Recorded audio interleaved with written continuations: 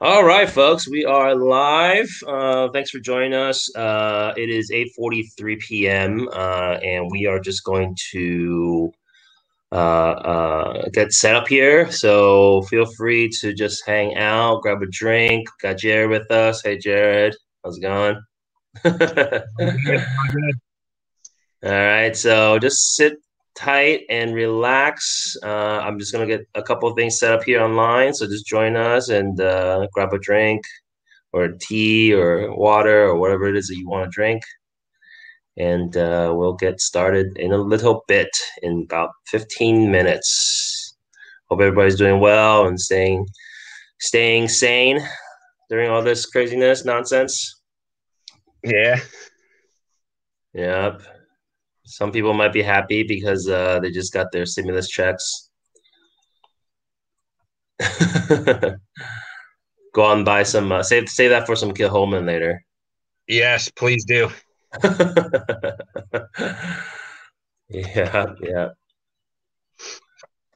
All right. We got somebody on with us in a little bit. It seems. We got Sean Katka.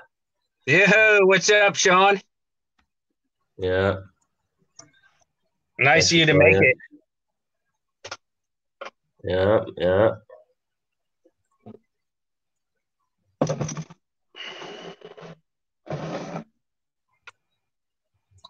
We'll get started in just a little bit. Everybody sit tight, hang out. I am just going to get us set up on a couple of pages here.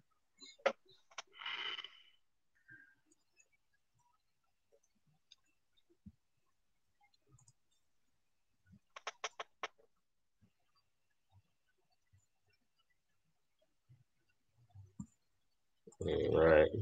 Are you drinking anything tonight, Jared? I will be. I just finished dinner, so I'm currently having a beer that I bought just strictly for the name. Where is it at there? I just crush a lot. So this is a nice, Okay. nice sour beer to cleanse the palate a little bit after dinner. Sean just said, just killed a Mahir Bay. Trying to decide what's open for this. Well, we're gonna start with Makir Bay. Mahir, okay. Sean, then we'll do San Egg. We'll do some STR. I just popped this bad boy open, U.S. small batch number one. So we'll Nice.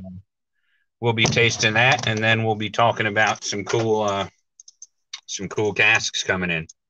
Oh, So nice. I'm not a player. I just crush a lot, you know. yeah, I saw it on the shelf, and Big Pun came right to my head, and I I was think like, I he, gotta buy it, and then it turned out to be good. So I went back and bought another 6 pack of it. I think he died. Is he alive or is he? Um, one of them died. I don't know if it was Joe or Big Pun. One of them definitely passed away. Yeah, so, yeah. Sorry. Yeah, what can I say, huh? Man, that music's not cool with the kids nowadays, anyways. So, It's not. nah, today's stuff is pretty garbage. At least the stuff my kid listens to, anyways. Nice. Let's see, man. I know I'm a pasty individual, but I look real pasty here. Yeah, well, it's a lighting. It's a lighting. I am not a professional sound and stage guy. I'll give you that. Yeah, no.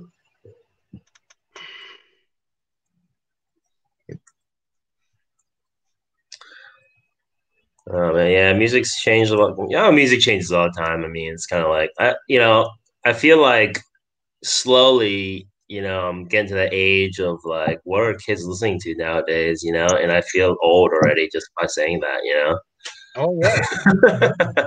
What's the fact you have to ask? And it's like, man, am I that grumpy old man now or what? What's going on? We're all getting there quickly. So Yeah. absolutely. If you're just joining us, we're just getting set up. We're gonna start in just a little bit. Just sit back, relax, just ushering people in right now, and we'll get started really soon. Nice. All this Kilchoman in front of me is killing me looking at these bottles, man. If you guys have any questions, you can feel free to post them, and then I'll read them, and we'll try to address everyone during the broadcast.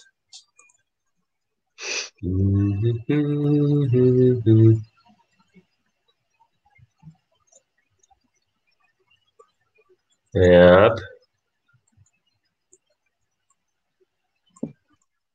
All right, I'm on here. Make sure I got it all.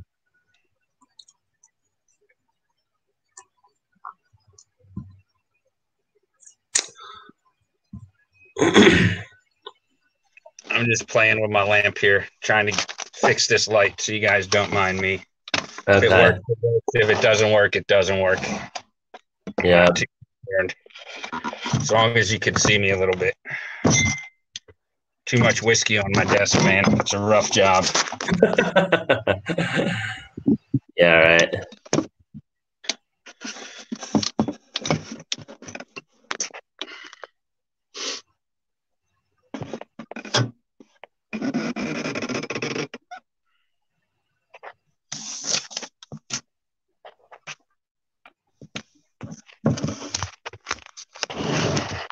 No, that's not too shabby. Not too shabby.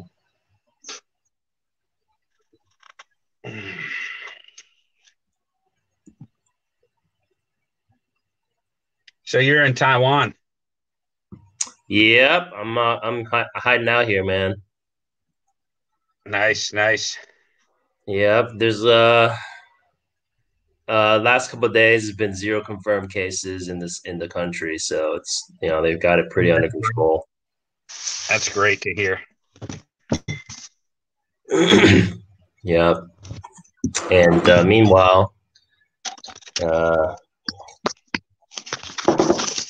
not as lovely back home in the U.S.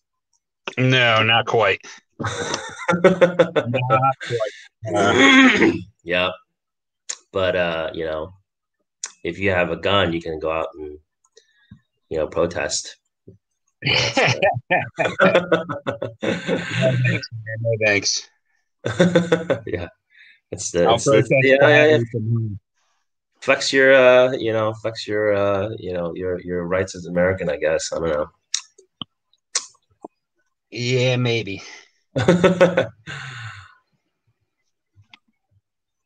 All right. All right, we got about 10 more minutes. Feel free to post some questions or anything like that, and we'll try to address them a little bit. Got some nice pictures that Jared took when he was at the distillery. We're gonna look at later, but even before that, we're gonna just talk about you know just the distillery. Some of these single cask releases coming up. Even just talk a little bit about Jared got to be where he's at, etc. Oh, that wasn't pretty. I don't know if you want to hear that. That was not No, that's the fun of it. all right. Try and get this a little closer so we can see better.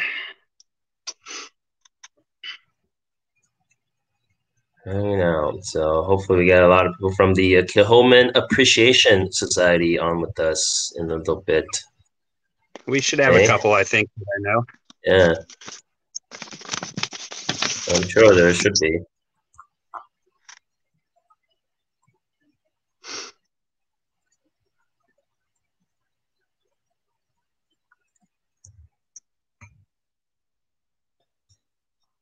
Post that here.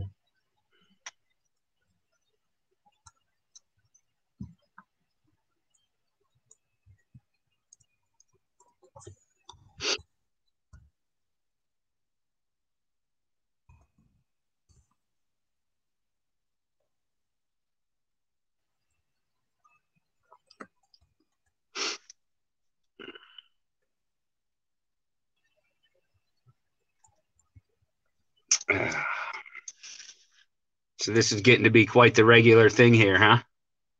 Yeah, otherwise I would be actually doing in-person tastings. But Man, not you know, good. there's none of that going on anymore. Yeah, I Um, think we had this actually planned out to get me up into Philly to do this. yeah, and that it's not happening anytime soon right now. But who knows? Who knows? Maybe in June. You know, or maybe Yeah, economy's gonna open up soon. We'll we'll have see. plenty. Well, I read today, didn't they're talking about possibly opening up some of the fine wine stores to fulfill orders, so Okay. they can ramp up Yeah. maybe a little bit on their. You can call to wherever or go online and place an order, and they're going to open certain locations to try to get more than 100 people a day boozed in the state of Pennsylvania. Yep. Yeah. And it's bad because people they're almost not letting you uh in the other states too because they're trying to be locked down over there, and then if you're just roaming around trying to get booze over there, then they have a right to pull you over and everything too. I hear supposedly. Yeah, there's I don't know if the picture was real or not. I saw a picture on social media up at the real big Total Wine here. Their big one up Yeah. right on the border. And there's about 6 state troopers there sitting outside their SUVs, supposedly pulling people over without a state plates. Yeah, well, so I heard about that, and I believe it's not so for like buying alcohol, but just being out and about while the state's under quarantine kind of thing, you know? Right. Yeah, yeah. But So, I know for a fact that Ohio and I don't know who else did it, but Ohio now, because they're so close to the border over by Pittsburgh and Western PA, the state issued a mandate that they're not allowed to sell booze to people without a state driver's licenses in like 6 of the counties on the eastern oh side of right, them. yeah, yeah, I did see that. I did see that too. I did see that. I did see Yep. that. So Ohio's suffering. They're not even doing like to go cocktails and food to go. The restaurants, I believe, are just pretty They're much not shut down. They were for a little while. I think they may have opened up to go orders and stuff, but I'm not really. 100% with that. All Yeah, right. two of my 6 states shut down over all this, so work's been a little tougher the last few weeks. Oh no, I imagine. And if anybody's joining us, we're going to get started in just a few moments, just ushering people in right now. And I'm also sharing the link on a few pages. So sit back, relax, grab your wine or whiskey or preferably Kilchoman. Unfortunately, I don't have Kilchoman on at home right now. It's a shame, There's a few but Taiwanese exclusives, aren't there? You should have picked them up. they Are the are. liquor stores there open or closed or what? They're open, but I have to track them down, and I didn't even have time to do it before Yeah. for the broadcast. I'll But have some for you. That's okay. yeah. So we're gonna. But I am very familiar with the taste profile of this whiskey, and we will definitely still talk about it while I watch you drink. There you go. Thank you. Donna, It's not Donna, anything new Donna. with people watching me drink. So it's, Yeah. it's the first time I've put on a shirt with buttons in like 2 weeks, man. Feels good. That's what we're all about, man. That's what we're all Yep. about. We're trying to elevate, people from the unshaven and pajamas that they're used to every day. Yep. Yep. Fantastic. I put my watch on. Haven't worn a watch in like 2 weeks. So it feels like I'm out on the town almost right now, hanging out with you guys. I know, yeah. It's almost like we're at a bar or something. That's great. That's great. People, feel free to get dressed up at home too. Yeah, I was gonna put the Make kilt on, but then I'd have to do the tasting standing up, so that's no fun. Yeah, yeah. Everybody can also participate at home and get all swanky. Yep. All right, all right. So you're holed up there until this is all over with, pretty much. Yeah, I think so. I think that's the plan right now. At least, because my office is closed and everybody else's office is closed. It's like, Right. what am I going to do? I'll isolate here with my family instead of isolate at home. Right.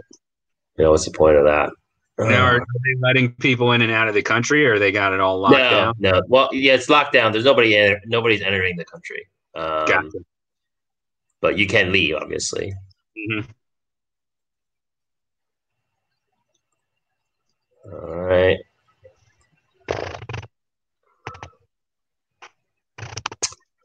All right. So, Gene says, thank you, good evening, and thank you for this lovely diversion. No problem, Gene. Glad to help. Sean says, gonna go Kilchoman Vintage 2010 next. Oh, Sean, you're gonna beat me to that one. I gotta find it and open it now. I actually Yeah.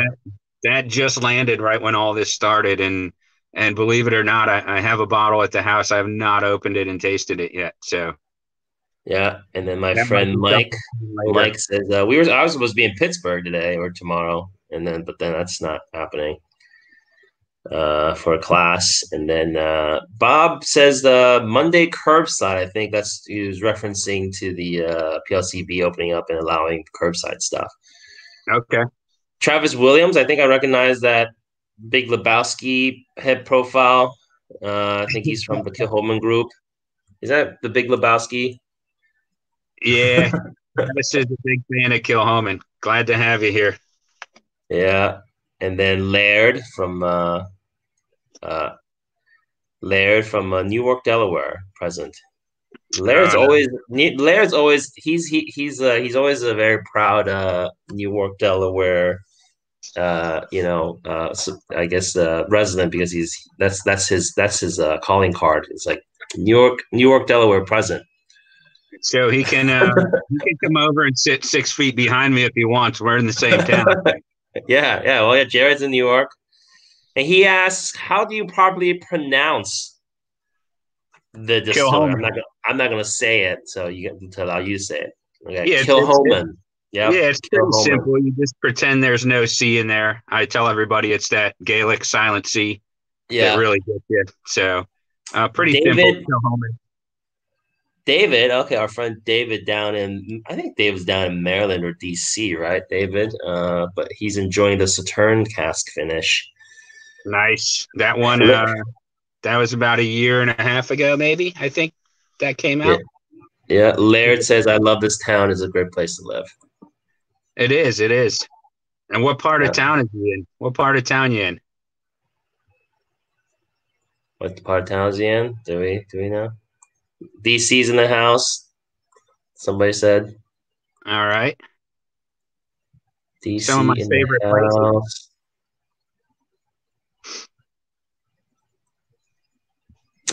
All right. Well, I guess we can get started. It's 9 o'clock. Thanks everybody for coming and joining. We got about 17 people live right now, but people will just start joining in, and this broadcast will also be available after this is over, and it will be available on my page, the Whiskey Steward page, as well as later on it'll be uploaded to YouTube. So if you didn't catch the beginning or end or whatever, or you need to step away, whatnot, don't worry.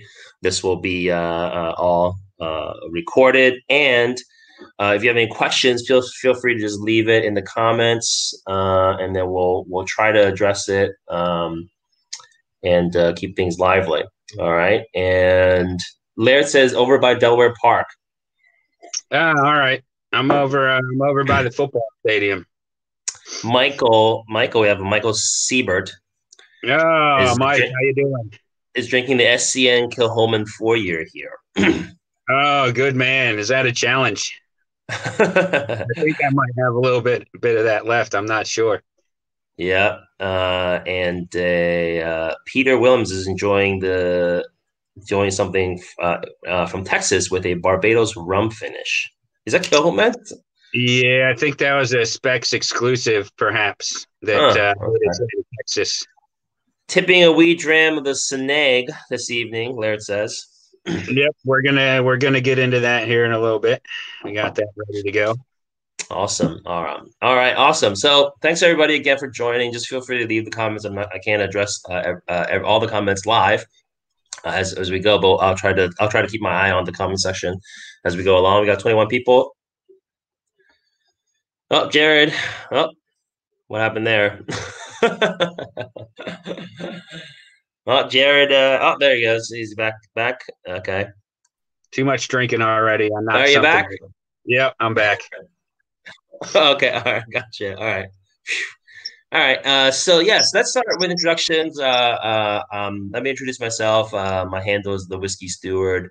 Find me on Facebook, Instagram, YouTube, and I typically do these tastings live in Philadelphia, as well as in Taiwan. I go around, I teach about whiskey, and I spread the whiskey gospel, if you will.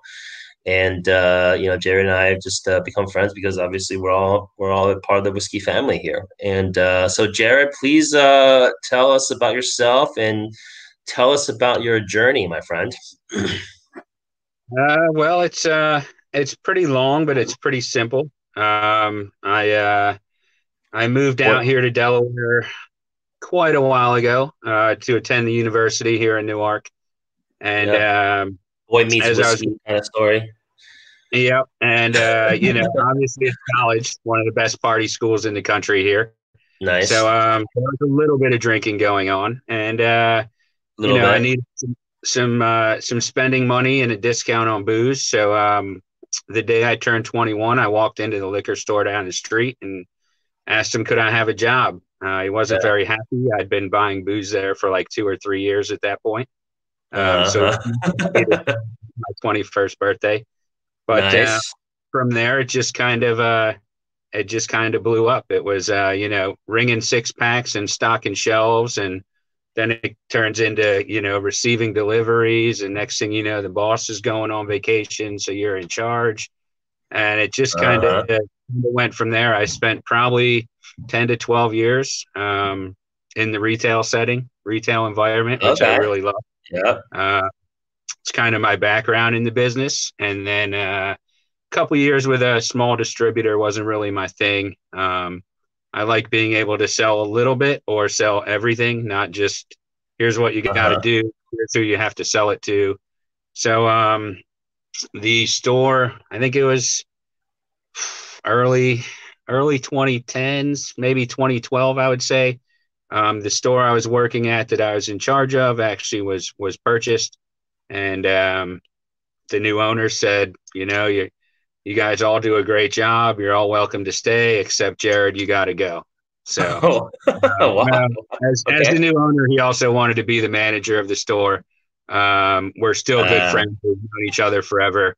There's no hard feelings there, but kind of okay. All right. That too many sounded cooks in cool. the kitchen kind of thing. So when that happened, I made a Yeah. phone call to at the time one of the owners of Impex, and I said, "Hey, I got some bad news." And he says, "Well, what is it?" I said, "Well, I've lost my job. They sold the store." I And have he some said, bad "Well, news for me, but good news for you because I'm going to come work for you guys. he said, oh, no." He said, I said, "Don't worry, I'll be fine. I'll find a job somewhere. There's always something in this industry that you can go do." Yeah. And he said, "Well, I'm not worried about you." He said, "I just lost about 80% of my sales in Delaware." So he wasn't really too concerned with me, but I got a phone call the next week, and he said, "Hey, how about Delaware, Maryland, and DC to get started?" So it's kind of Nice. just been about 20 years now of doing everything from ringing six packs to selecting casks and things like that. So it's been a lot of fun. It doesn't feel like I go to work when I wake up every day and Yeah. head out the door. So it's something that's really fun to do, and hopefully I can keep doing it for a while. Yeah. Living the dream. And Laird says, "Go Blue Hens." Yeah, yeah. I always wanted to own a bar too when I was growing up. It's you think it's going to be like something really cool. You own a bar, and then when I was actually taking my business classes at UD and realized, hey, you know what the number one failure rate of any business you can own is? It's a Wow. restaurant or bar. So Yeah. they Really? open Okay. up and Yeah. close all the time. God. So, and this was years ago, but that kind of turned me off from wanting to be a bar owner. Just too much work. So It's a little Yeah. easier to be on the supply side of it. Yeah.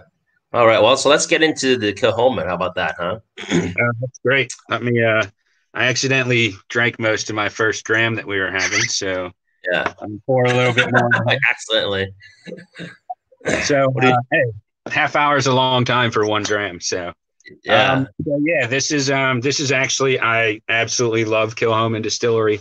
I've Yeah. actually been following them since almost day one. As soon as I heard about them, Yeah. we have been lucky enough to be the sole U.S. importer, Impex Beverages, since I believe From the 2000. beginning, or Yeah, we were the first ones to import Kilchoman, and okay. we must have been doing a good enough job. They stuck with us. So Oh, awesome. I think it was 2010 maybe when we Hmm. started bringing Kilchoman into the U.S. Okay. Um, Okay. and I tasted it and I fell in love with the whiskey. And Nice. to be able to represent them and sell them is amazing. It's one of the coolest stories. You know, it's Anthony Wills, who his Yes. wife is from Tell us about the Iowa. story. They're living on Isla, and Anthony wants to put a distillery on Isla, and So there's what's Anthony's background like? How did he get into the whiskey game? I am not too sure about that, Okay. whether it was just a fan of the spirit and a fan of the drinking, and you Uh-huh. know his wife lives on Isla and was born and raised Scottish, so I think there was Well, just a love for whiskey there, and maybe the desire to be his own boss. That's what I would like to think. You know, yeah. who doesn't want to own a distillery and be their own boss and make the 'Cause decision? So it's because it's interesting because we just I believe we have Patrick Cole online here with the Clonakilty whiskey mhm. line, and we were just talking about that. We're seeing just this big renaissance of craft distilling and Yeah, new distilleries coming up, and Kilhoman is still relatively new compared to your 100 plus year old other idle distilleries, oh yeah. and they're making waves too, because like look at all these different casts that they're doing, and like these newer and smaller distilleries, they're the ones that I've mentioned before are the head of at the forefront of innovation, you know, Hmm. and just trying like crazy casks and this and that, and it's just you're just not going to get some of this stuff with like some of the big brands, um, and Yeah, then so I was just curious, what the owners did before, because a lot of times there were, successful business owners or, generations of farmers or something like that in the area, et cetera, et yeah. cetera. I think Anthony was fairly successful in his business ventures up until starting Kilhoman. Yeah, oh I yeah, I mean, imagine it so. was not cheap. It was not cheap. Well, that's the distillery now. That's not how it actually started out. So Oh, right. Yeah, yeah, right. that's the distillery last May. The visitor center's almost done. But so back in 2004, they're like, I can imagine his wife saying, "Hey, what are you thinking? Nobody's opened a distillery in 124 years on this island. What makes Yeah, you think you're going to do it?" So yeah, yeah, they basically, the farm, Rockside Farm, predates the distillery. The farm was there long before the distillery. They yeah. were growing barley and selling Okay. them to some of the distilleries on the island, as well as some of the malting houses. But um, I want to say it was maybe 6 years ago that the farmers on the island, if anybody's been to Isla, the weather's not exactly Yeah, beautiful and tropical. The farmers kind of wanted to retire and move back off the island to live out their days on the main part. And so Anthony purchased all the farm and the land, and mhm, what he really had in mind when he started this was not a craft or a boutique distillery. He wanted to open a farm distillery. I don't know Okay, if he wanted to wear boots and jeans to work every day and be a farmer or what, but he okay, had this idea, and this is what spawned the 100% Isla, is that he had this idea of wanting to make whiskey the way that the farmers and everyone yeah, else on the island was doing it 200 years, 150 years prior to that. Yeah. which is growing their barley. And it came, out of one, they're making it because they like it, but two, you've got all this barley. What are you going to do with it? Let's make some whiskey. So, Yeah. it originally started out as the idea of it was to be a farm, and they are a farm. What you can't see here, you can see some of the barley fields here in the photo. What you can't see is behind the hill that I'm standing on, all the sheep. They have cows, they have chickens. They're an agricultural as well as a farm that has livestock. Really? So Oh, okay. yeah, they're absolutely a full blown farm in every aspect of it. That happens Really? to have So that are as they well. selling the livestock as for food and all that stuff as well, or is this part of the farm? Yeah, I think it's just part Just of the curious farm. They're not doing it. okay. There's, I believe there's only about a dozen cows there. It's Okay, I not wouldn't like say they've got it's hundreds of not a head. cattle I mean, ranch. yeah, there's only so much land, but I think they do use some for meat. The sheep, obviously, they're shearing and selling the wool, and then the chickens. I'm hoping they're eating the chickens. That's about all chickens are good for. So Or and the eggs. fertilizer, Eggs, I guess eggs. and the fertilizer for the field isn't that Yeah, bad either. So, yeah, yeah. but yeah, so he started this little distillery. I think. So they started 2005, December 14th is when they filled their first cask. December 14th, 2005 is when what?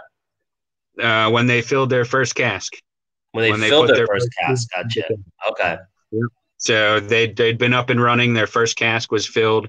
I think they filled about a dozen casks that year. Okay. Okay. So when people say, "Hey, Kilchoman started in 2005," the first full year of production really wasn't until '06, and Uh-huh. I think they produced something absurd like 30,000 liters or something in that Okay. first year, like just a minuscule amount of whiskey Yeah, that yeah, yeah. came into their stills. So. Yeah. And so they're coming up on their 15-year anniversary then, it seems. Yes, yep, and we are coming up on our 10th anniversary with Impex in Kilchoman. Uh-huh. We've actually bottled a cask, a 14-year-old bourbon cask that'll be coming Okay. in under probably the Impex Evolution label to Okay. celebrate 10-year anniversary as the importer at Kilchoman. So Oh, very I'm nice. really Very nice. excited I'm really excited for that. But Yeah, wow. so So the is this early days. Go ahead. so we did have a question. I mean, this it is still family owned and owned by the original owners and probably their investors and whatnot, right? Yeah, there are a couple investors, but it's still Anthony's there at the distillery every day making the decisions. Yeah. His boys are all a big part of marketing and sales, as well as they don't do so much at the distillery physically anymore, Yeah. uh, as they are supporting the market and doing marketing and things like that. But And yeah, the whole family's still involved, and they're all there. It's just a really cool place. You can sense like the family atmosphere when you go yeah. there. Yeah, and I think that's really cool because, same thing with when I was talking to Clem Kilty, because it just happened just 2 days ago, so it's kind of fresh in my mind, and Patrick's on with us. Um, they're owned by natives, right? So Anthony, you said he's an island native, right? Well, And you want Anthony's actually English. His wife is the one from Isla. okay, all right. Well, so sort of technically. So at least He married his into the Isla family. Yeah. okay, I gotcha. And then, but at least it's independently owned by a local family, right? Yep. And I was talking to I was mentioning this to somebody about how it's kind of a shame that a lot of Scotch distilleries aren't really owned by Scots and locals and whatnot anymore. But this is just cool because he's trying to follow tradition. He's trying to be the farmer distiller, right? And he's wanting to be in his community or his wife's community on Isla, because I mean, what else is there? There's not really that much to do, No, on Isla. there's about 3,000 people on Isla. If you guys didn't know, Yeah, right. the But sheep I mean, heavily outnumber the people. Yeah, obviously great for the economy and just I think it's just great for the heritage. And I'm a big proponent of, even like in Pennsylvania, we have, Pennsylvania rye coming back, that's had and a couple of these distilleries, and I just really love that heritage part. Like even Maryland rye is coming back, and it's kind of like you're going back to that, respecting the original and original process and how things were done. And I think that's really cool. And I think that's why Kilchoman's very attractive to a lot of whiskey drinkers is because they're quote unquote keeping it real. Yeah, yeah. Well, that, and it's great whiskey, which doesn't hurt at all. But yeah, Oh, right. I think a lot of the new and everybody talks about these craft distilleries and craft this and craft that. I think in Anthony's mind, he didn't want a craft distillery. He wanted a traditional distillery.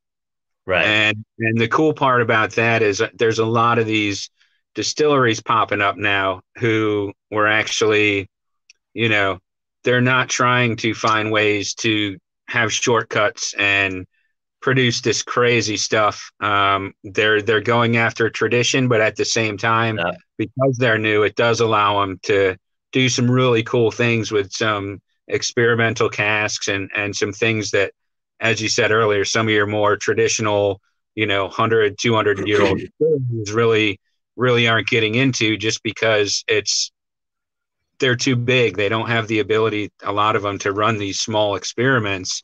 They're coming around now. A lot of the bigger distilleries are starting to do it, but I mean, this was something that had to succeed because it was Anthony's, basically everything he had went into this distillery to get it started. And fortunately for him, Dr. Jim Swan stepped in to help him out, and they had John McClellan there as the distillery manager for a while before he passed away. So he had some really great people giving him advice and helping him in the beginning, and it really turned out great for him. So. Well, yes, so that's interesting too. So Dr. Jim Swan was also involved with the project. Absolutely. Okay, very nice. Very nice. Look, if you get a bottle of Kilchoman, and Travis, you probably have some of these. If you look at some of the very, very early bottlings of Kilchoman, you'll see Dr. Swan's name on it. Wow. Okay. Those are special. Yeah, those are the little. I don't know if I have one here or not. Yeah. I have one here. I'm not gonna go dig it out in the middle of this, but yeah, really, like if you go back into the seasonal releases, into some of your early UK releases, you'll see Dr. Jim Swan's name will be. So if you look at the Kilchoman bottle, you've got Anthony Wills always here, and on the other side here, you'll see Jim Swan. So there's been 3 names there. There's been Jim Swan, John McClellan, and now Robin, who is the new, distillery manager there that works under Anthony. So, just for those that might not be familiar with the Dr. Jim Swan, and he was a kind of a savant, right? He was like he was just a expert in whiskey making, and he consulted a lot of great distilleries. I'm in Taiwan right now, and obviously a lot of people know Kavalan. Yeah. Right. And I had no idea that they helped that he was also involved with Kilchoman. So I mean, that's another reason why you guys are making such great whiskey. Just because Jim Swan obviously had a hand. And unfortunately, Jim Swan's no longer with us anymore. He passed, but we at Impex we have 4 distilleries we represent who all were helped out in the beginning by Dr. Swan. Yeah. So Darren, Kilchoman, Milk and Honey, which we just brought in, and Good and Carolus, our Belgian single malt. Dr. Swan was involved with all 4 of those distilleries, getting them up. And towards the end of it, I mean, he spent decades in the whiskey industry, and he stopped actually working for other people and started working for himself. And what would happen is people would call him up and say, "Hey, I need your help." No problem. Get your checkbook out. I'll fly over. Get your checkbook out. Yeah. Fly home with my check. So he helped a lot of really what are turning out to be really great distilleries get their Yeah, start. it's interesting. I'm curious if there's a list somewhere. Now that I'm curious because like I'm curious of I want to get a list of distilleries that Dr. Jim Swan has helped before he left us, and I'm just curious. Like I want to follow those distilleries to see how they're doing. Yeah. And you guys are one. Obviously, Kavalan's one. Kelowna Kilty is one of the last ones that you worked with as well. Okay. Which was I didn't know that too. And then somebody did mention the STR, the concept of STR, which is shaved That's toast and so rechar. yeah. Yeah. And then so Kavalan's obviously a big proponent of that. Does Kilchoman also participate in that? Well, so you're going to have to bear with me here as I switch bottles that's holding up my camera here. Okay. We're high tech over here in New York, so let me tell you. So this was actually released last year. This is the STR release from Kilchoman. Oh, wow. Okay. How many years they released it. Let me see. The nice part about the new Kilchoman stuff, they put these tags on there for people like me who forget things. So this is filled in 2012, bottled in 2019. So it's about a 7-year-old whiskey. Okay. And it's full maturation in these STR casks. And that was it's a really cool concept. And all these Milk and Honey is heavy into using the STR casks. Obviously, Kavalan, Kilchoman, I think was the first release that actually like put STR on the label to describe the type of. So Good and Carolus in Belgium, they just call them anchor casks. The name of the brewery is Anchor, but they're STR casks. Penderyn with Rich Oak and the Myth are using STR casks for finishing. So it's really it's kind of his signature. That's his signature, That's his like Mortal Kombat finishing move kind of thing, Yeah. That's it. That's his special up down, left, right, ABAB thing, I was playing Contra yesterday, man. I was playing that yesterday. I'm nowhere near as good as I used to be, though. I'll tell you that. On the regular Nintendo or what? or is it I got one of those like 600 games in one little box thing. Oh yeah. It looks like a Nintendo, but it can't say Nintendo. So it's not all the greats on there though. Super Mario's on there. Contra. The original Contra, then, right? Yeah. Yeah, I wondered if but the code still works. The code in this fake Nintendo. I wonder, does the code still work? Okay. It does. Good fun times, Contra. Yeah. Dating ourselves again. We're just talking about how we're getting old. So great. So that's really interesting. Excuse me. So talk about what makes Kilchoman different, and like Anthony starting the distillery, and besides excuse me, I got a frog in my throat. Besides being more of a Dan like my finishing, so besides being a kind of like grained in glass, I guess you could say, right? Because you guys also sorted barley to bottle, absolutely. Yeah. So besides this, like, what else makes Kilchoman special that you learned? Like we obviously all read like the websites and be like, oh yes, it's the peat, it's the water, et cetera, et cetera. Actually, maybe you can touch on the water. Do they use any kind of special? Is there a special water source they use, or et cetera? Is there any other insights that makes Kilchoman unique and special? And then this is what they wanted to do to start. Like, please share. Yeah, so there's if you could actually flip that first picture you had on of the distillery. Yeah, sure. Something really cool here. If you guys aren't familiar with the Loch Gorm bottling that Kilchoman does, no, the one with the distillery in it. Yeah, so this picture is just kind of like the landscape, right? That's part of the barley fields. That's where they had us out digging peat to get the experience. So there's some peat there, free labor. Barley. Yep. So if we go all the way back to the beginning. This one? Yep. So if you guys look real closely on the top left part up there, You'll see some blue. That's actually the ocean there. So they are right on the coast. But if Okay, you here we look, go. Oh, here we go. Yeah, top right. You but can if you see look people can see my mouse cursor too. I think. where your cursor just was to the right side of that photo, right There you there, go. Yeah. that's actually Loch Gorm, and Okay. Yep. that There you go. feeds into their water. That's their water source coming from the loch there. So it's literally Gotcha. just across the road from the distillery. So I Gotcha. mean, they're not using that for the entire farm operations, but Right. Right. that's the bulk of distilling. They're pulling the water from there. Runs in a little spring down across the road by the distillery. So pretty Gotcha. cool.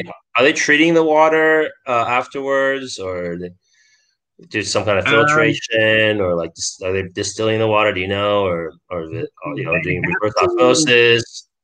they have to treat the water. Unfortunately, the Yeah. lesson I learned when we were there visiting last year is the water that they're pulling, that they're using in the sinks and in the toilets, and just the Yeah. regular water Everyday that water. you use there. It runs over this peat, and you were talking about peat getting in the water, blah blah blah. Yeah. What Yeah. it does, it physically gets in the water and it turns it like this mucky color. It's still Yeah. clear, but it's not like this Right. brownish. So they can't really use that, especially with proofing down the whiskey to put it into the Right. bottle and stuff. You don't want to put a bunch of brown, sudsy looking water in there. So yeah, it does get treated, but it's not like tap water that they're treating out. It is that That can water be from the spring. that can be a special release in the future. I'm sure somebody will want to drink the The monkey brown water at the water, moment. yeah, well, from the source, some of that bottled water, and it'll Yeah. be Yeah. nice and. No, but so that's Loch Gorm right there. Moncure Bay Yeah. is just to the left, all the way down there. So yeah, had a really cool time there. Got about an hour and a half, 2 hours to just kind of wander around. And Yeah. I had a half a glass of Kilchoman at the time, so Nice. I kind of wandered around, took some photos, hiked up the hill, bothered the guys putting the casks in the warehouse that had just been filled. So this is their still house, or what Yeah. was their still. So these are the two original stills here. A couple little ones, they're not very big. Okay. And in the back, if you look, you see the back wall there. On the Yeah. other side of that was the old visitor center and gift shop. They actually blew that wall out, and there's another photo I sent you, Yeah. which shows from that wall on where they just recently, I think last April, they put in their second set of stills. So Uh, same exact still, shape, and size, but they now have two sets running. gotcha. Which photo Should was be that? the next photo if I did it right. Nope, other way. Uh, nah, I guess I didn't do it Yeah. right. Anybody? And this one? Oh, there you go. Yeah. Yep. So you can see the guy leaning by the window on the right. You can see where the old wall used to be, where the still Gotcha. room ended. So So, all that behind that is new, and those are their new shiny stills they put in last year. okay, yeah, I was about to say. So these are additional stills that they put in addition to the ones that we saw earlier. Yes, they have two sets now. So this is the brand new. Gotcha. They were actually doing some of the first test runs on them when we were there in May of last year. Ooh, okay. So are they trying to recreate kind of like are they trying to recreate the same taste profile that the original stills were trying to do, or are they trying to create something new with new Oh no, stills? absolutely the same. It's the exact same stills, a set of twins. Gotcha. Just so they can make more. They're now going to be about 380 to 400,000 liters this year. Well, would have been this year. The distillery's been shut down for the last few weeks, so not much going on with those stills right now. Gotcha. Let me just we'll go back to that picture. So this is always cool because looking at we can obviously tell a lot just by looking at a distillery stills right here. And like you were saying, like your comment was, these aren't like mega, 50-foot tall stills, right? These are Yeah. You pretty can zoom in, I small. think, on the zoom in on that red disc up there on the top of the wash still, if you can. I believe it's But only like 3,500 liters. yeah, yeah, I guess yeah, it's a little fuzzy, but I can yeah, it's as So far as it goes. it's not a very big still. it's not. This room is not massive, so. No, it's not. No, it's not. No, it's not. So tell us about kind of like how a still can possibly affect the spirit, and and the kind of character that Kilchoman is going for. Yeah, I mean it starts off, and other than the 100% Islay, Hmm. they're using some Port Ellen malt, just because they can't physically malt enough barley themselves to only produce from their barley. They had to Yeah. supplement. So as they Right. grew, they started getting some malt from Port Ellen, and Yeah. they just it all starts like from the very beginning when they get their malt. It's Yeah. really really cool the way they do it, how they take care of it. I sent you a picture of the malting floor there. Let's take a That look at that. that was a lot of fun, yeah. And so they're malting this barley, they're peating it. But the big thing where they really start doing things, unlike most other distilleries. Yep, there you go. Yeah. I tried to do that. That little cart weighs about 200 some pounds. It's not very Oh easy to yeah. put. So, It's well, they didn't ridiculous. tell me that until after I tried. So, So what they're doing here is your traditional floor malting. So talk about, being traditional, right? Being traditionalist, right? I mean, there's like maybe less than a dozen distilleries that's I doing should the have stayed floor 10 or malting. 12. Yeah, Belvin a little bit, Bowmore. Yeah. Uh, Highland Park a little bit. Lefroy does a little bit. Springbank Yeah. obviously does all their own. Yeah. But no, at Kilchoman, there's now two malting floors because they're trying to increase their 100% Isla production. This is Yeah. the new one. So what happens in the malting process, and this is what most distilleries don't do because it's very time consuming. So you're going to get your barley, the Yeah. big tank in the back there. They'll fill that with the barley. They'll fill it with cold water. They'll let it Yeah. sit for a few days and wash it out a couple times, meaning drain it, put some fresh water in there. Yeah. Yeah. And then once the barley is nice and saturated, they'll drain the water, they'll dump the barley out, and they'll spread Yeah. it on the floor to help it dry. Yeah. So this guy is like Hercules that's dumping this barley. He was making it look like nothing, and I went Hercules. up there and Hercules. barely hit the thing. I don't know. So and It's ridiculous because you watch some of these videos of these people that makes this look so easy, yeah, and then like us city slickers, if we get in there and it's like we're like freaking out of breath after a couple steps, yeah, he's and one of those guys that makes it look easy for sure. So, so they'll dump the barley out. They do 2 ton batches at a time, and they'll dump it out, and it'll be a lot thicker when they dump it. And then the guy on the right, who's actually doing the really hard work with the rake, is going yeah, to spread it out so it's all nice and level. And yeah, when they're done, it actually only takes up about half the malting floor. And then okay, about every 10 to 12 hours, they'll come out and they'll re-rake it. One to spread it and flip it to help it. But also you get a lot of matting as the barley dries and those sprouts are growing. They really get like woven and intertangled, almost like yeah, a carpet. They call it like the carpet effect. So you have to go out there and physically rake that barley to keep it from just turning into one like barley glob. yeah, That's exactly, yeah, yeah, and just if you just think about how hard it is to just get that rake in there and start working this kind of like carpet of barley, and trying to break it up and everything. It's yeah. And somebody says yeah, they're hardy folk. Yep. Yeah, it's not exactly Yeah. what I want. So, but Just yeah, give. so after the floor malting, which kind of sets them apart, but to me personally, and people may agree or disagree with this, I think what makes Kilchoman great is their fermentation. So Okay. they're running on average about 100-hour fermentation, which Okay. is about twice the time of most your distilleries. It's Yes. Yeah. usually 48, maybe 52 hours they'll ferment. Kilchoman runs a 4-day fermentation, 100 We don't have hours on. any pictures. We don't have any pictures of the fermenters here, do we? Yeah. Yeah. We don't. I could send you Yeah. some. They're pretty basic looking. I mean, Okay. Yeah. they're stainless Yeah. steel. They're Steel. not, Okay. they're not Yeah. wood.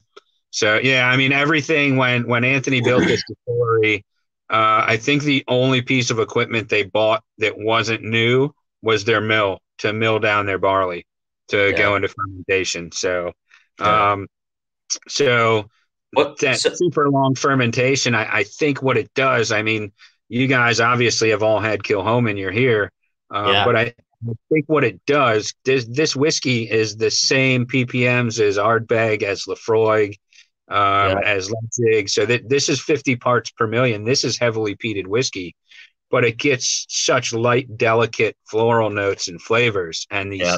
the citrus and all these flavors that until I started really getting into Kilchoman, you don't really find them in other whiskeys, and I think it has to do with that long fermentation. It eliminates Yeah. a lot of the medicinal iodine qualities and really brings out a lot of flavor out of that barley. Yeah. So Yeah. that's I think what really makes the difference. And then they're also taking a little forward cut. They're taking a little heavier cut on the front end of the spirit, Yeah. which, you know, as you know, the beginning of the distillation that of the hearts is where you're going to get those floral and those fruity Yeah. notes and flavors. Yeah. And, you know, the end of the distillation is where that heavy iodine medicinal kind of Smoky. heavy Yeah. smoke Yeah. comes in. So by moving the cut a little bit forward, they brought out a lot more of these flavors and they eliminated a lot of that Lefroy iodine quality, which if you can see, I got a ton of Lefroy here. I don't mind Lefroy at all, but it's just a different kind of peat that's coming. So Oh yeah. Oh yeah. And I think that's what really sets them apart is the attention to detail on every little aspect of what they're doing. Even their wood program is uh amazing what they're doing. So yeah, so Sam's with us, I believe, and so is Josh, your colleagues here. cheers, And guys. Good to have and you. Josh made a comment, or somebody, Josh made a comment of 3,250 liters, but then somebody I think Googled and said it's actually 3,230 There you go. on the watch still. You know, when I was there, I measured. I think it's 3,249. No, really, really. No, I'm joking. Uh, But yeah, they're not very big stills. They're small. There's lots of copper contact. They yeah, got the reflux ball in the spirit still. So they're really producing a nice, oily, full-bodied whiskey without that super heavy, harsh iodine that comes with Isla Peat. So yeah. So so I have this piece right here, and which actually lists. I like to share. I'll share with this as well here. But it's actually a list of just, brands that we're familiar with and the ppm content of each. But it's okay, actually it's actually interesting because you know a lot of times people get really caught up on the ppms things, but ppms isn't like a kind of like you know oh, here it is. Yeah, here it is. I was right wondering. it's definitely not the end all of how No, peating. it's not. That's my point. Yeah, it's not an end all be all of okay, yes, this actually, you know what? Is that too kind of like I don't want to put my face that close to the camera to read it. So Yeah, I might no, have to so but like you said, I mean, you look at some of the Octomore stuff out yeah, there, it's yeah. 100, 300 parts per million. If that was how you judged peatiness, you should be literally like eating a brick of at that point. So Yeah, right. things like fermentation, the cuts off the still, things like that are ways that you can really kind of manipulate your parts per million. Also, Yeah. Yeah. even something as simple as the time between leaving the kiln and being ground up and fermented and put into the still, like that time period can even have a difference because the longer that barley sits out of the kiln before you start milling it down and fermenting it, you're going to lose a lot of that smokiness and that ppm just from the air drying out the barley, and it just kind of lessens the peat impact. So Yeah. Yeah, absolutely. And so I've had this conversation with so many, experts in the field, of course, as well. and people, because I think consumers are really caught up on the ppm thing, and but a lot of times, like you were saying, ppm. I'm just gonna put this in the comment section here. How about that? I'll just put it in the comments section because it's not really showing up for some reason. There you go. Everybody can look in the comments there. But yeah, so we were talking about the ppm. So Kilchoman coming at around 20 ppms, as if I did my research correctly, and they do have some higher peated barley that they use from that they get from around 50 ppms from Port Ellen.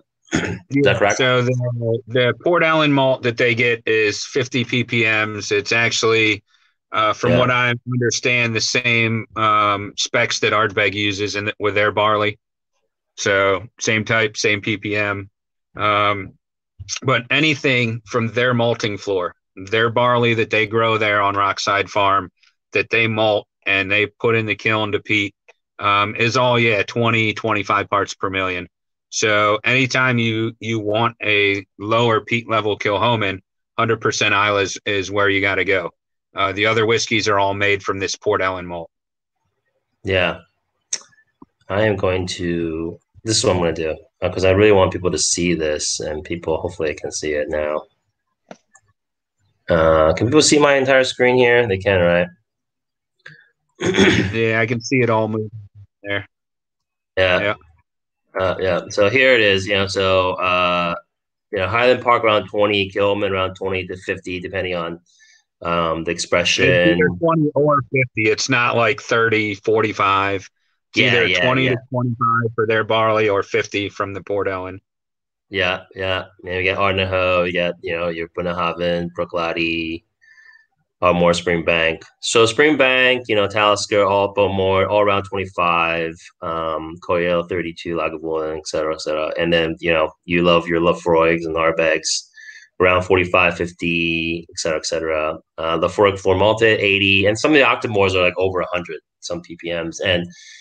And from what we know, I think people become essentially numb to the sense of peat after around 60, I think, ppms.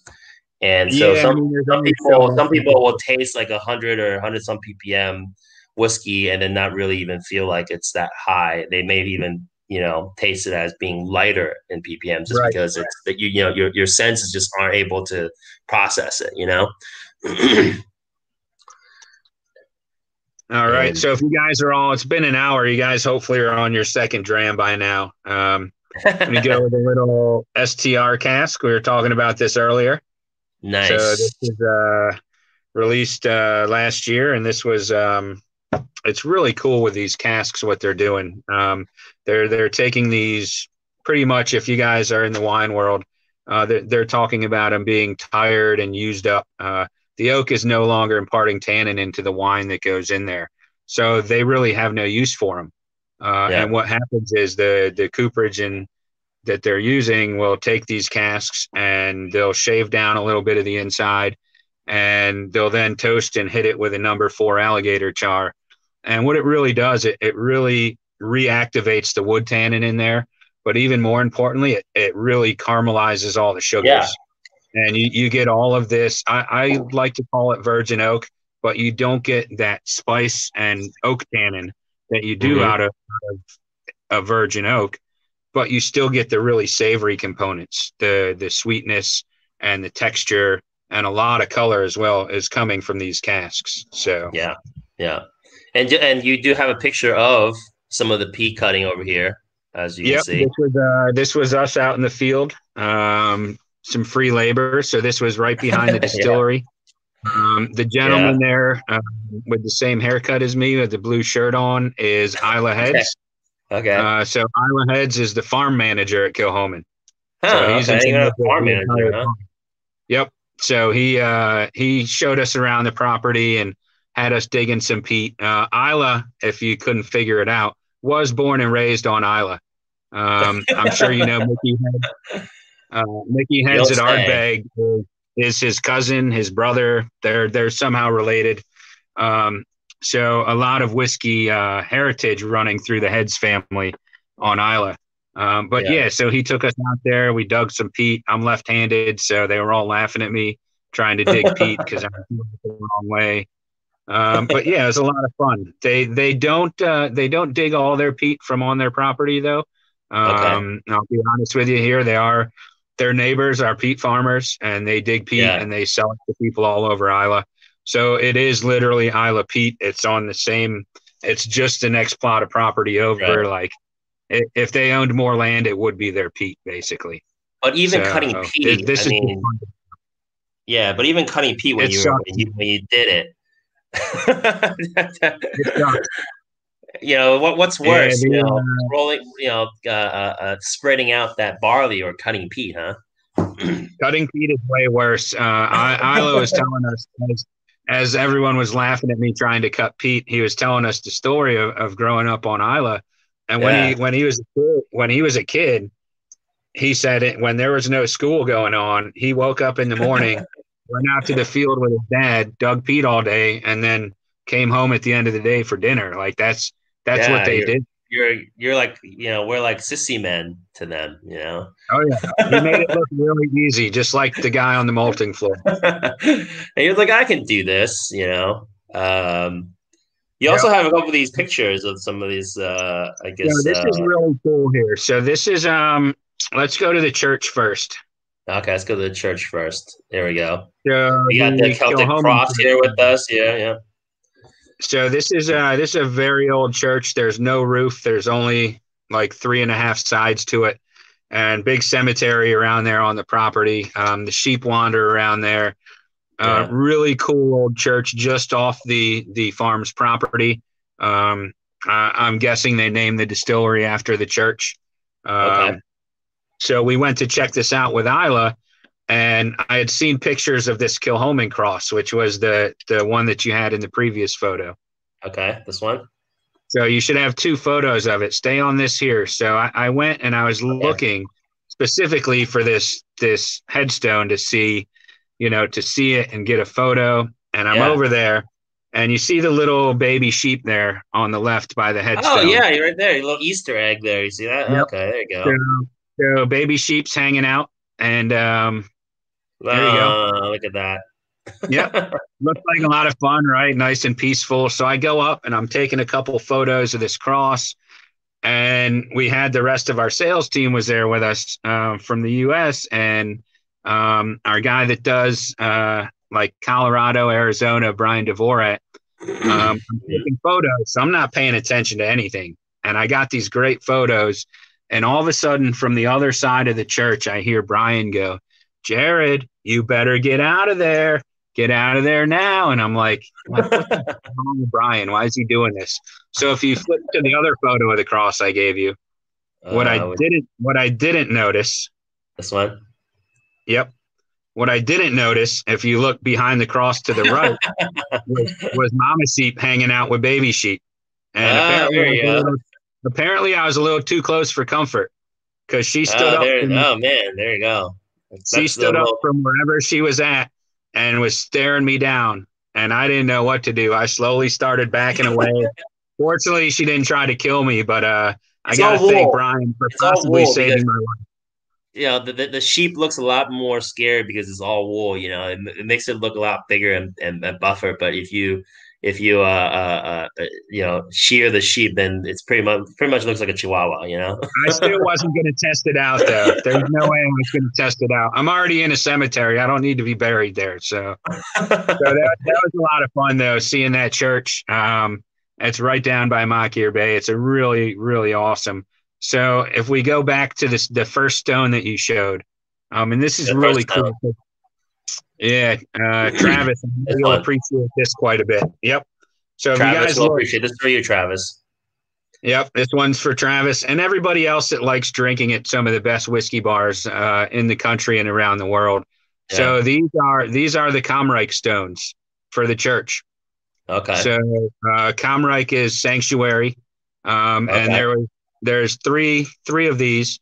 that are around the church that kind of mark the property line. Uh-huh. And they call them Comreich stones. It's like the church would offer sanctuary to people. Mm. So I'm not going to say if you're on the run from somebody, but if you're in a situation where you need somewhere to stay that's protected, you would Yeah. go. And once you got past these Comreich stones, you were on the church's property. You were safe, and it's pretty cool. And Kilchoman actually, I'm going to say 2 years ago now, we're going to have the third Comreich release coming out. So Okay. Comreich is a special bottling. The first year they did one. Second year they did one. I believe they're going to do two this year. So it'll be batch 3 and batch 4.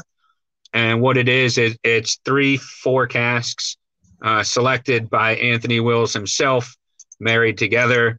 And it is to be sold exclusively in Kilchoman on-premise accounts around the country. Oh, So okay. this is something you don't find in liquor stores. You hopefully shouldn't find at auction. This is a bottling that's meant. This is a bottling that's meant to be in bars for Kilchoman fans. Something very special that you don't have to go out and try to search for it to be able to drink a really special Kilchoman. I know Jack Rose is one of the accounts, so they had it. They always sell out pretty quickly. Yeah. But to give you an idea, in my 6 states, that's my only Comreich account. I think there's Oh, about okay. 20 Wow. of them in the U.S. total. Gotcha. So Wow. keep your eyes So out. something special for you guys. Yep. And Batch 3 will be coming out, I think, within the next month or two, hopefully, if all this yeah, stuff clears up and goes away. But yeah. really special bottling. A lot of people look for it. Don't try to buy it. You can only find it at bars. The bottles are actually etched, so if bottles do pop up, they have a way to track where it came from. Okay. Kind of where Interesting. it went. Okay, so you guys So are already proactive in the security of the bottles also. yeah, it's meant to be something special for bar guests to enjoy at accounts that really support Kilchoman. So Yeah, there's the barley fields, the majority of them. yeah, yeah. That's very nice. And more fields. Yep, that's actually from the road as you pull up to the distillery. So Okay, there's the yeah, I can sign. see the If you sign look there. on the right, you Open can see the times, 9:45 a.m. every day. Yep. So the distillery's back set in those trees. That's one of the Yeah, new warehouses they just built recently at the distillery. very nice, very That nice. was a lot of fun. They wouldn't let me run the forklift though. So Why it would might yeah? have had to do Don't with know the why. Glencairn hanging around my neck with a glass of whiskey, but they wouldn't let me use the forklift. So Not OSHA approved. nope, definitely not. Definitely not. No, And yeah, then the bottling hole. So yeah, they're yeah. like you said, barley to bottle, farm to glass. They even do their own bottling on site, which This is guy over here looks important because he has khakis on and a sweater. that's So actually Anthony Wills, I'm pretty sure. yeah, I was about to say, I bet is that Anthony? Because I mean, I was like, this guy from the back looks like Bill Gates, That's and Anthony, yeah. and That's I was like, that definitely must be Anthony or somebody that looks important because important people wear khakis. well, and I'm wondering what he's doing in the bottling warehouses in the bottling hall as well. He's either telling someone good job or he's not very happy about something. Yeah, I was saying, it's like, good job, guys. Good job To buying give it. you an idea, though, like they'll do anything. Anthony will do anything. Just like James, Peter, and George, the kids. Yeah.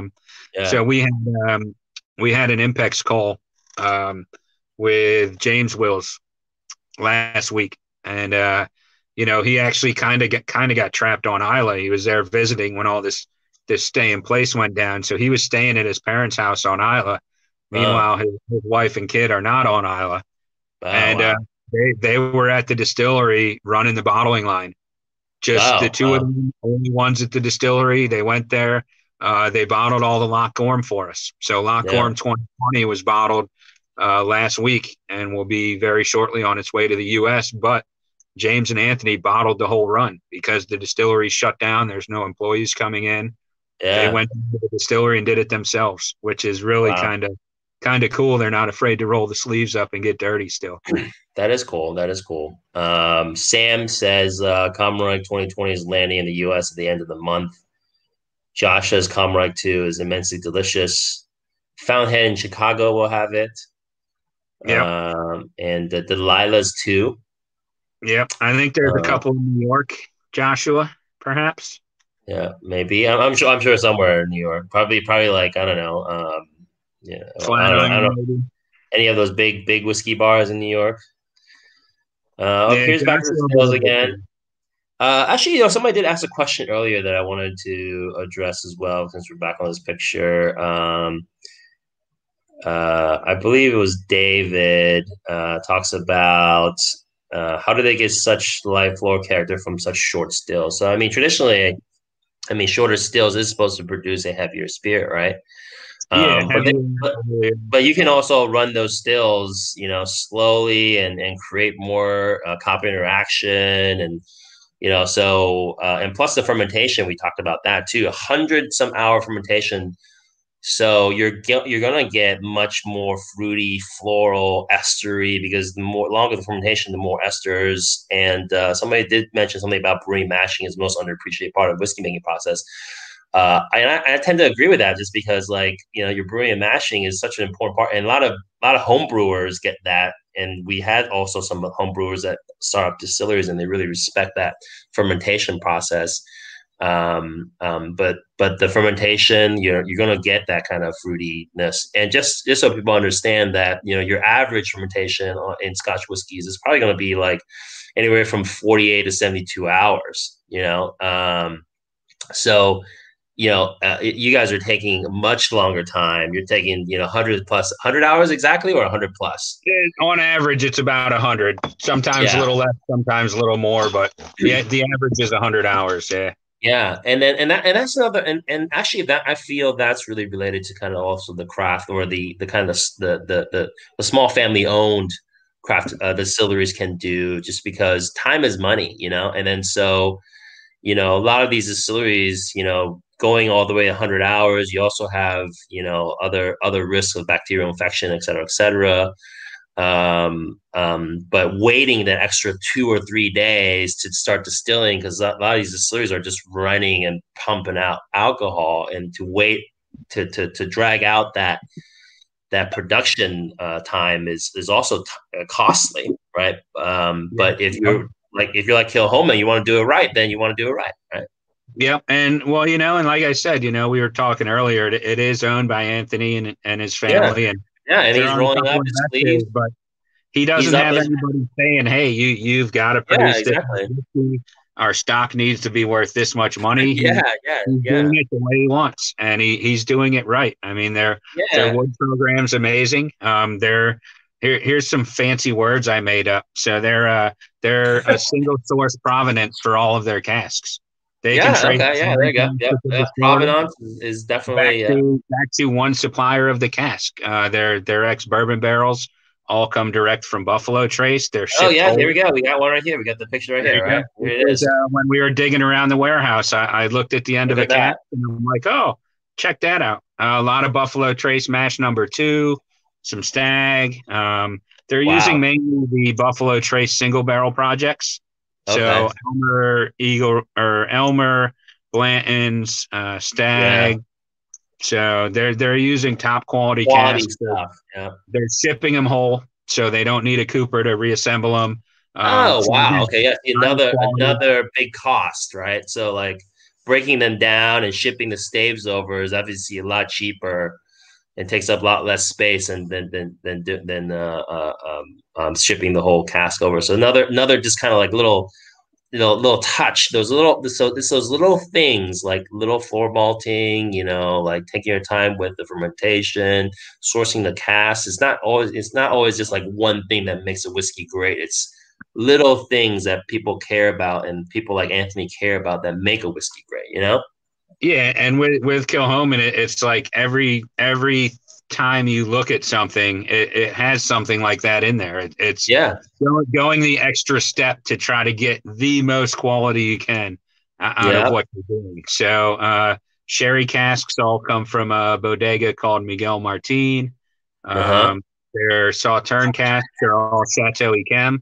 Don't ask me how he ended up with those, but he only uses Oh. Chateau Yquem Sauterne barrels. The port casks are from Symington. A little less exclusive. Symington's a pretty big port house.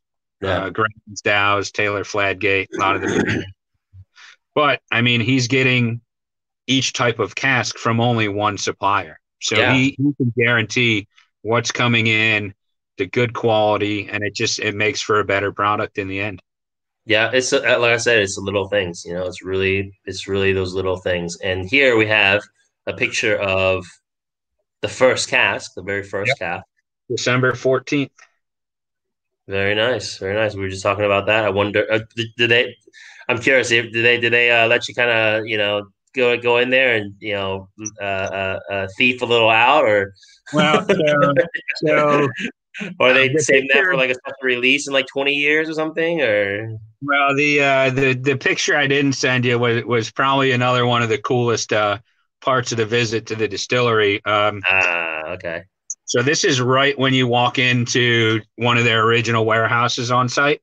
Uh-huh. And like I literally walked in the door and this thing's staring at me right in the face. And I'm like, oh my God, why is this here?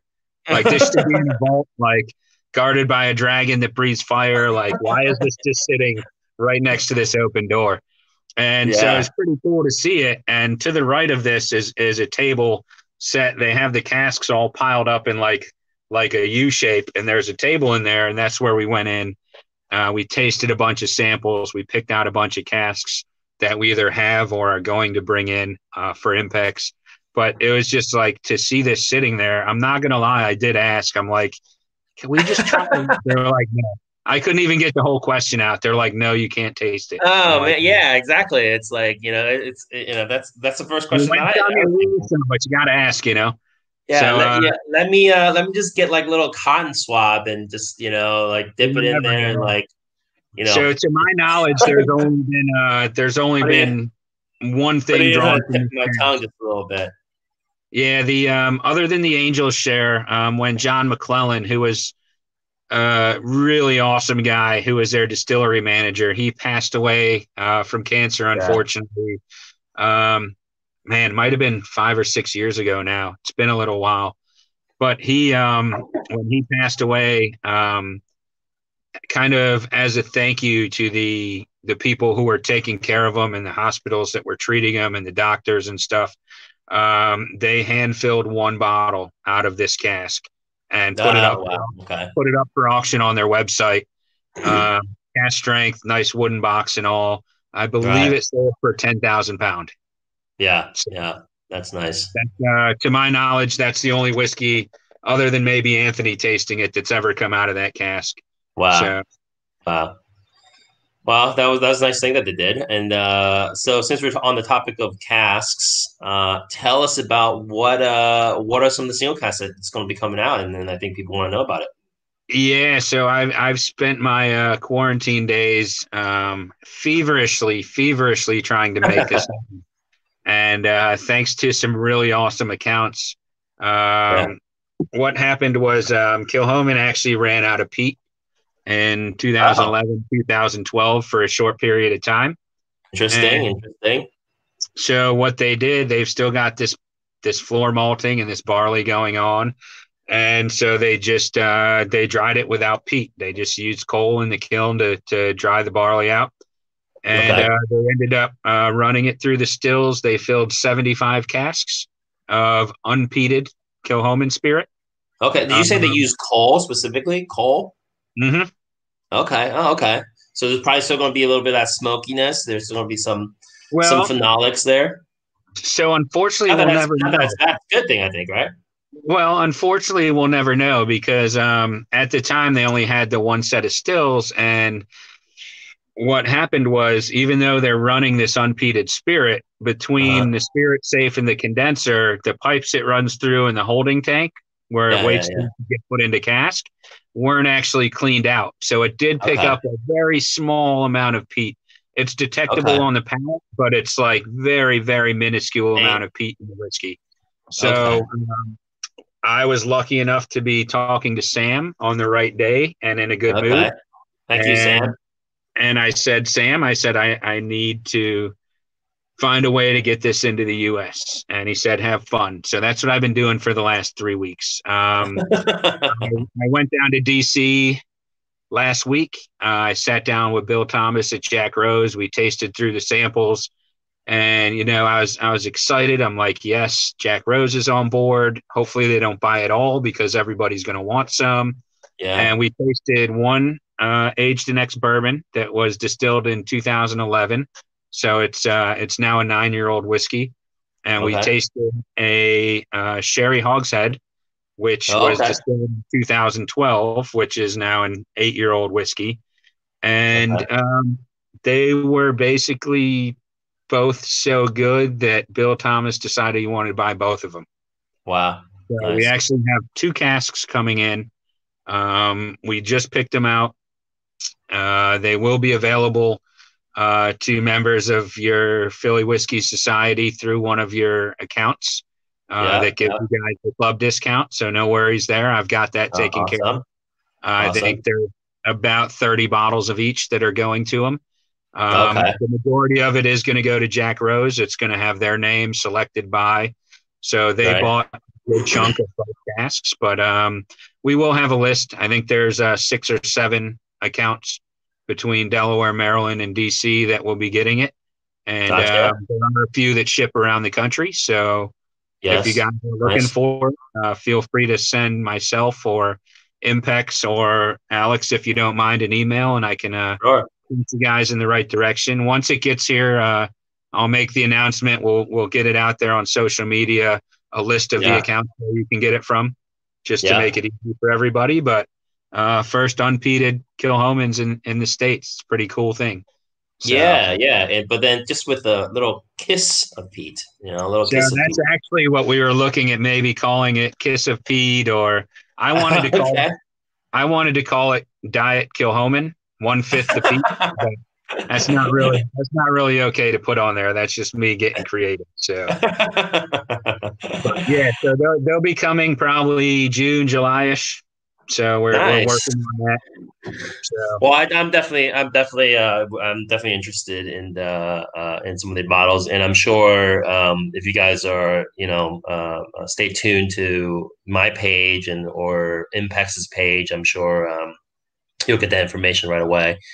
But yeah, so if Jared once Jared, you guys get the information, let me know, and I'll post it on my page, and then people can, and especially the Philadelphia Whiskey Society, I'll be sure to share with them, and because there's only 30 bottles. You said like well, for yeah, I mean there was for that one store. right. So total overall, out of the ex bourbon, we're 240, 250 bottles for the country. Out of the sherry hogshead, maybe 300. Yeah, And yeah. a good chunk of that is going directly to Jack Rose. Can you So can you recall the kind of the taste profile? Can you kind of describe it or share that with us, or do you remember what they tasted I like? mean, I do. It was quarantine time, so I tasted those samples, bought some lunch from Jack Rose, and got the heck out of there, man. I wasn't sticking around. Yeah, Yeah, they I mean, what was really cool about it was that as soon as you smelled it and tasted it, you knew it was Kilchoman. yes, okay, Like it had still all of that nice bright fruit and the citrus and all of those flavors, but they kind of went a little longer on the palate. yeah, With that absence of peat, you get those initial front end of the palate flavors yeah. occurring through the mid palate into the finish, and then you just get this little soft, like wispy hint of peat at the very end Oh, of it. that sounds lovely. Yeah, Yeah, that it's sounds really lovely. cool. It's almost like it was finished in a peated cask, which it wasn't. Yeah, It's yeah, almost okay, got yeah, like yeah, that yeah. really light, Add some like of that. bit of Yeah, peat to it. So it yeah, was really cool. But like I said, what amazed me that I wasn't expecting was you still got that Kilchoman yeah. distillery. Well, yeah, yeah. Distillery character, obviously, the fermentation is probably you're probably you're getting more because the peat and the smoke, I imagine, is kind of takes away in a way it adds to it, but it also takes away from the actual spirit The spirit itself, right? So, itself. Yeah, absolutely. yeah. Yeah. So in this case, you're gonna get a much more vibrant kind of a taste profile, just because you're going to taste that Kilchoman spirit and the fermentation, the spirit and the stills talking to you, and without the distraction of the peat.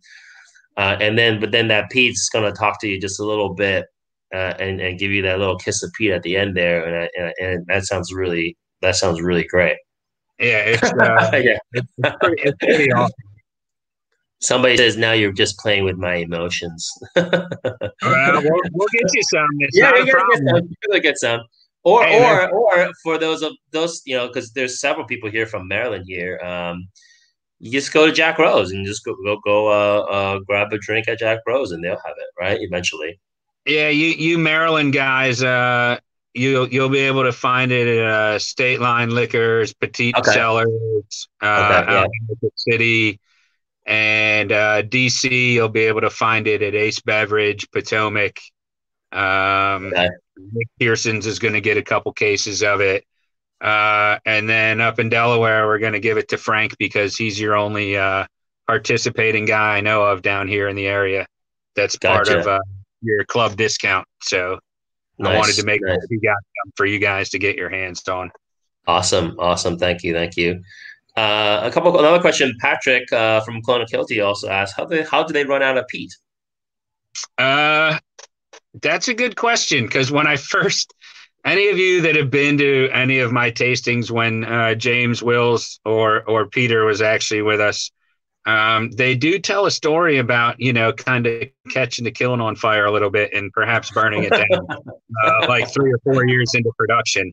But we're looking pre-2010 when this alleged incident may or may not have happened. So I thought maybe, the kiln was inoperable. Yeah, I was going to say maybe it caught on fire, so they were just running unpeated stuff. But no, I mean, it could have just been they didn't plan right between orders. They went out, we're waiting for the next shipment, and Anthony's like, well, I need to make whiskey. Let's keep going. We don't need peat.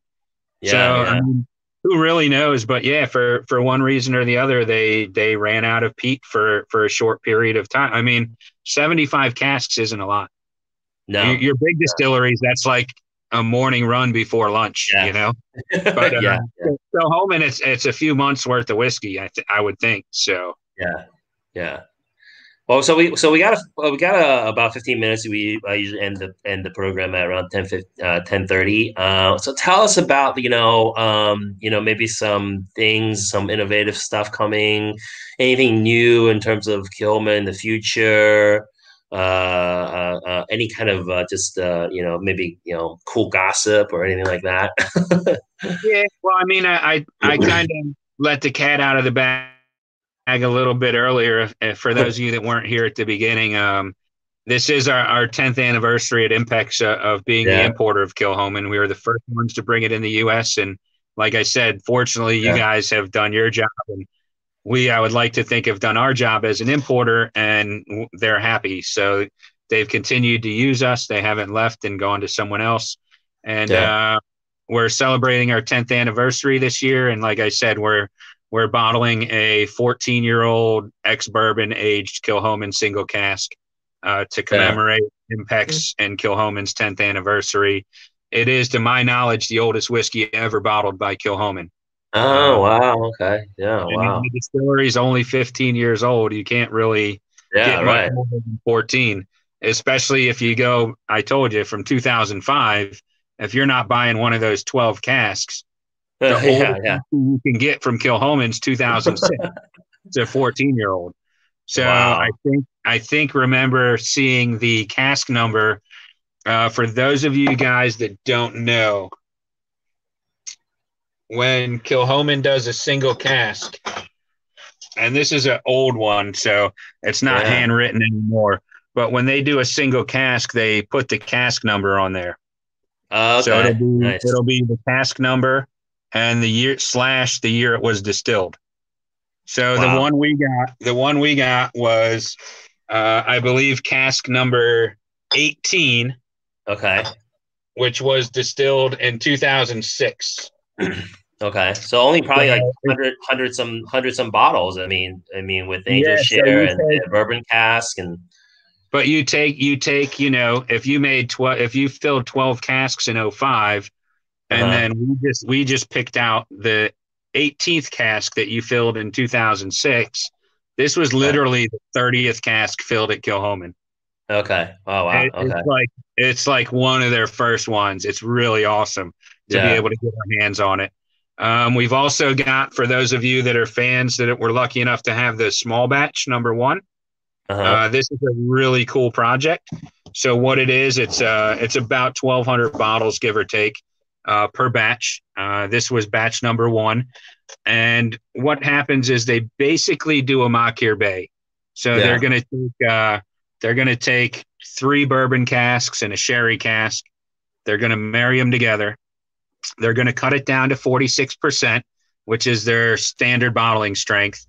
But Okay. then what they do is they'll take 1 cask of something at cask strength and dump it in there before bottling. They'll marry Oh, it, okay. let it sit for a little while. So you've got like 3, 4 casks of bourbon and sherry, cut down, normal 46%, Makir Bay style, heavy on the bourbon. But then we throw in another cask, and that Yeah. cask goes in cask strength. And it ends up being like about a third to a quarter of what is in that. What is Yeah. in that? So the first one we did is port, and it is absolutely stunning, stunning whiskey. Nice. It came out at 48.5%. After they added the cast strength barrel to the 46%. Batch 2 will be coming shortly. It's a Madeira cask we put in there. Oh, okay. Madeira. Nice. Nice. So, Yep. my We question, we I had a question about the 10-year anniversary release. You said that was going to be a mm-hmm. single cast. Is that going to be a cast strength, or is it going to be 50 or 46 Oh or?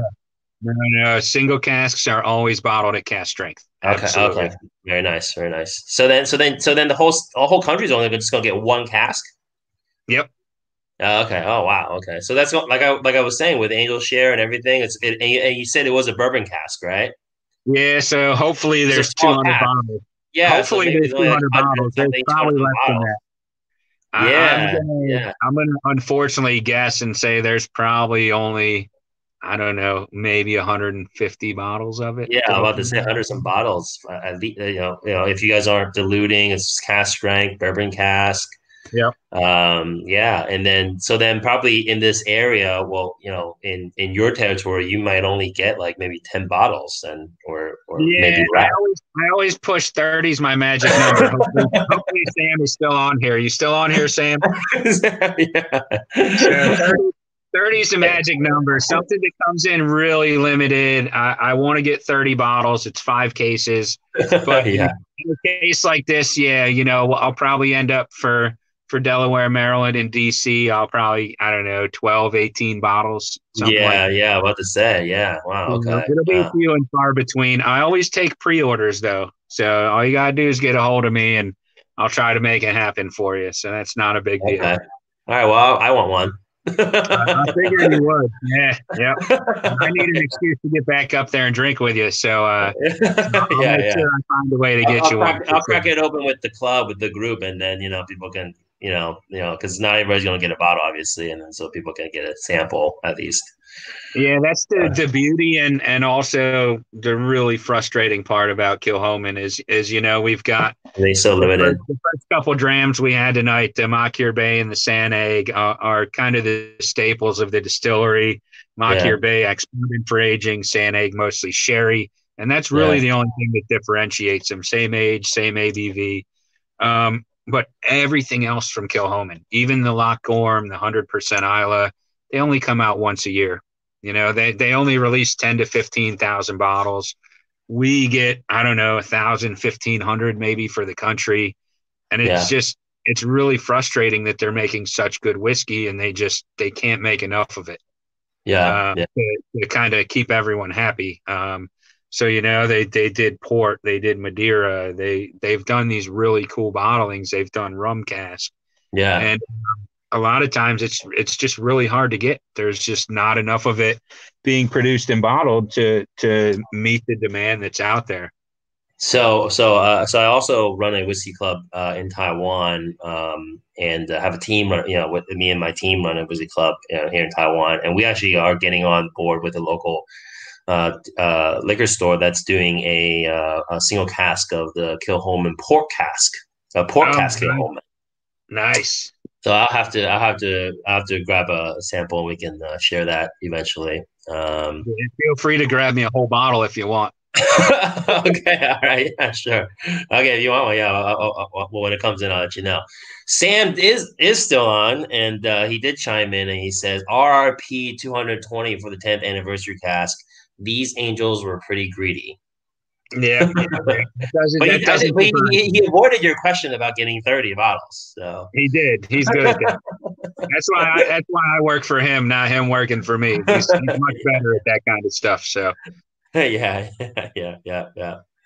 All right. Well, does anyone have any questions or anything like that? We're coming up on 10:30, and we're pretty much also people who ask for 25% tariff are greedy as well. Okay. Okay. yeah, they are. If you guys didn't know though, there has been no price increase on Kilchoman. Okay. Yeah. So initially, it was kind of a big story in the news last October when these tariffs hit 25% on single malt Yeah. from Scotland and Northern Ireland. And at the time, Sam And on and wines and like cognac and stuff like that, I believe. Right. nope, it didn't even affect Welsh single malt. The Pandaren guys were jumping up and Yeah. down. Like, thank Oh God yeah. we're the Yeah. only ones in Wales. They forgot about us. But Uh, there was a tax on wine.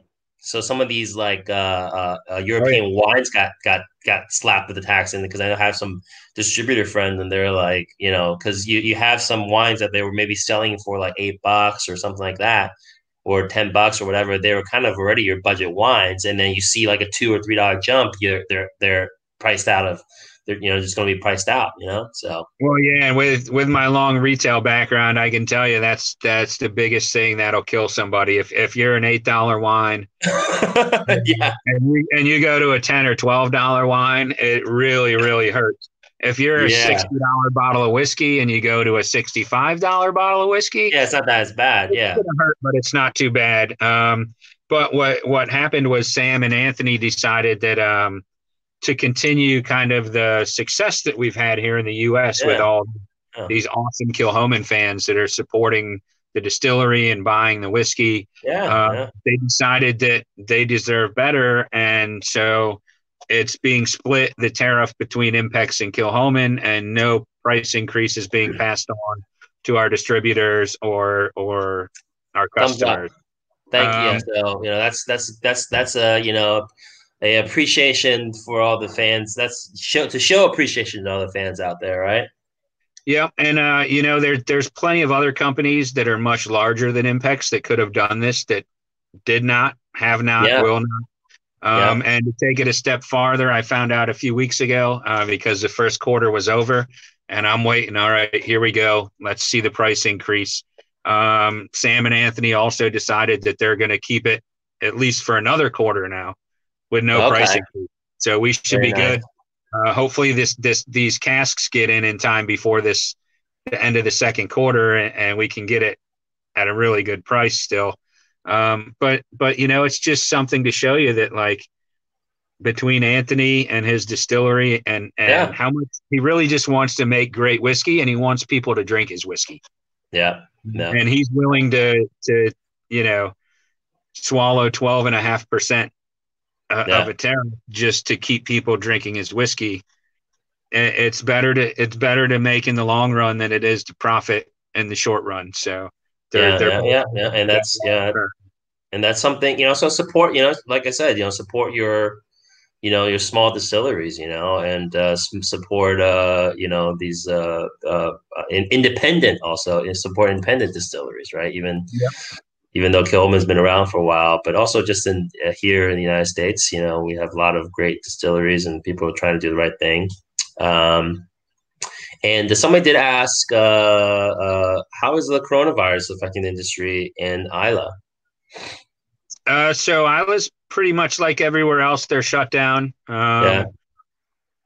That I know of, none of the distilleries are operational unless Yeah. they're making spirit or sanitizer or something like that.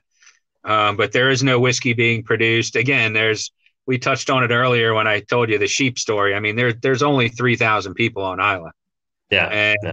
so it's very sparsely populated.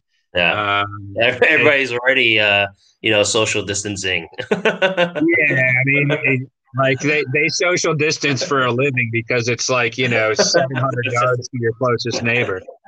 But yeah, it's Yeah. not like it's not wiping out the island. There's not like No, right. Yeah. I plague mean, yeah. sweeping Yeah. the island or anything. They're already social distance from the mainland, really. Right. And they're basically just kind of like you said with Taiwan, like nobody in. If you need to Yeah. Nobody. leave, fine, you Yeah. can go, Yeah. but you're not coming Yeah. back kind of thing. So Travis asked any info on the next U.S. small batch release, and I think Sam's replying he'll be posting the info on it next week. yeah, like I said, I believe it's a Madeira cask that we added to the mix as opposed to a port cask. And Yeah, it should be in pretty soon here. yeah, Arrival times are kind of screwed right now with all this yeah, this stuff going on. Takes a little while longer to get things bottled. Obviously, I told you Anthony and James are the two of them there, like bottling stuff themselves. None of the employees yeah. are coming to the distillery. So Pat, it takes a little longer to get bottled. It takes a little longer to ship. It takes a little longer to get through customs. So it should be here sometime in the summer, I believe. But all Sam right. would know. I would. Very nice. And Patrick says respect for the pricing decision. So, thank you guys for that. And that pretty much is about it. Is there anything you want to add, Jared?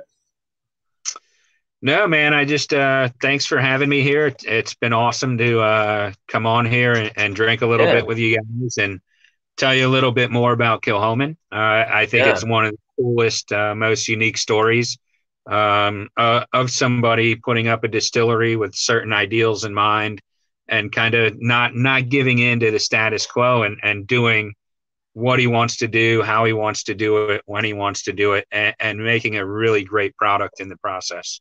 yeah, So yeah, thank you guys out there, and just keep drinking Kilchoman, and we'll keep bringing you cool stuff from them. yeah, yeah, yeah. Yeah, exactly. And thanks for sharing those cool pictures, Jared. And Oh, no we got a cool in-depth look. People are saying thank you to you and us both, and people really enjoyed it. And like I said, this broadcast will still be available online.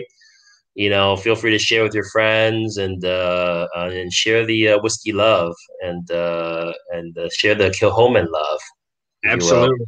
Absolutely. All Thank right, you so for having me on, Alex. I appreciate yeah, this is appreciate awesome. you. This is great. I think just two whiskey lovers talking about whiskey. I think this it's just fun. It's just enjoyable, and you get to put on your watch and your shirt and I your know. First time in 2 weeks I've had a watch and a set with buttons on. yeah, yeah, I'm yeah. not gonna lie, I still don't have pants on though, You guys. still Sorry have to pants? disappoint. Okay, No still no pants, no pants. socks, no shoes. Nah, sweatpants it is.